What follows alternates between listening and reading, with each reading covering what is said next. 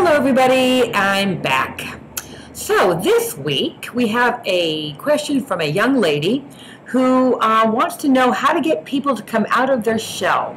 She's been dating a girl who's a bit on the shy side in bed, and the writer wants to, the girl in question wants to be more adventuresome, and but fears being awkward. She feels has shyness issues, and the writer said, "I compliment her when she pushes herself, but how can I help her?"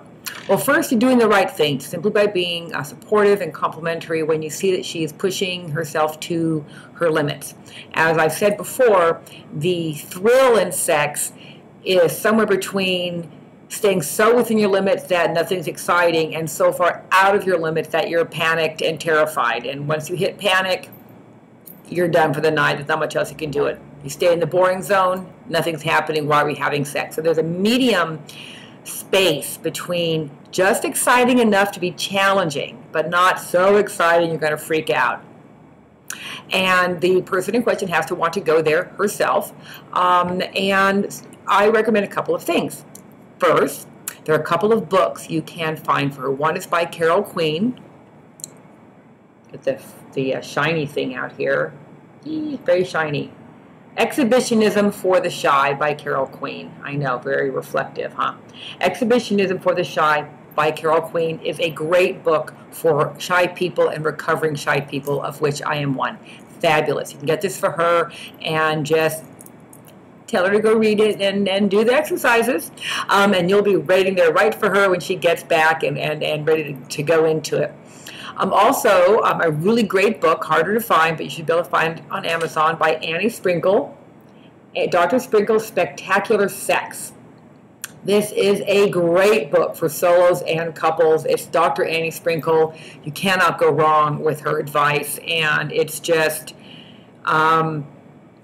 a great book. It has worksheets in it, and it's just fantastic. So both of these books, Exhibitionism for the Shy and Dr. Sprinkle's Spectacular Sex, are two really good books and good resources for your friend and you as well.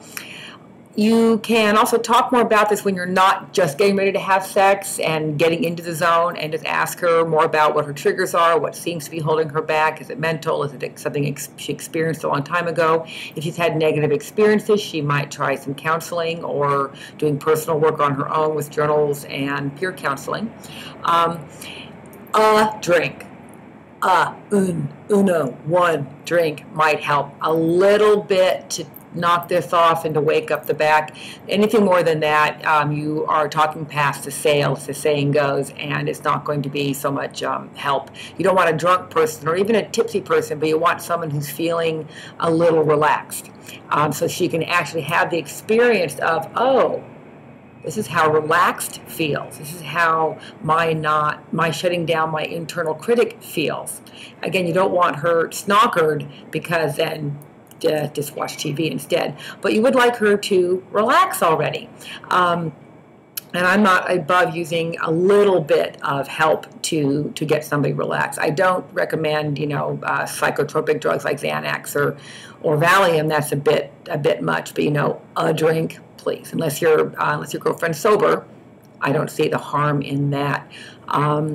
And a lot of flirting and kissing and just taking it slow. If you're more experienced than she is, or you're more comfortable with yourself than she is, and it behooves you to make her feel safe enough to come and join you there. Obviously, and I think you know this already, any kind of judgment coming from you or impatience or anything like that is just going to shut her down even more.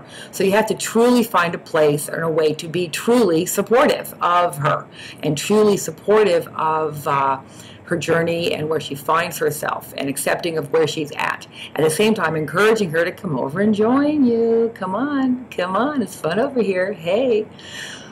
Patience, repetition, doing it again. The books will absolutely help, if nothing more than to just start the conversation. She can point to something in the book and goes, wow, that's sexy, or wow, that's exactly how I feel, or wow, I thought I was the only one who had this experience. And so knowing that she's not alone, that will help. The books are not expensive, and they are, again, available either from your local independent bookstore, which I prefer, or of course online. I'm at that giant everything seller that we all know and love so well. Pardon me. Oh, golly, pardon me.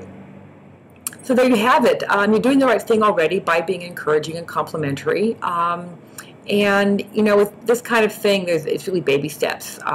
You know, she can accept 10 more seconds of pleasure before she shuts down. She can accept 20 more seconds of pleasure before she shuts down. She can accept a minute of pleasure before her brain kicks in and goes, what are you doing? So that is how we work here, 2 steps forward and 1 step back, because as you know, negative conditioning is really, really strong, powerful, and very hard to let go of. But you can help her by being a positive experience in her life, which I think rocks out. So you just have at it, my dear, and party on. This has been Tuesdays with Nina. I'm Nina Hartley, and please send me your questions to tuesdayswithnina@gmail.com, and the fabulous Miss Victoria will send them on to me. Until next week, have fun.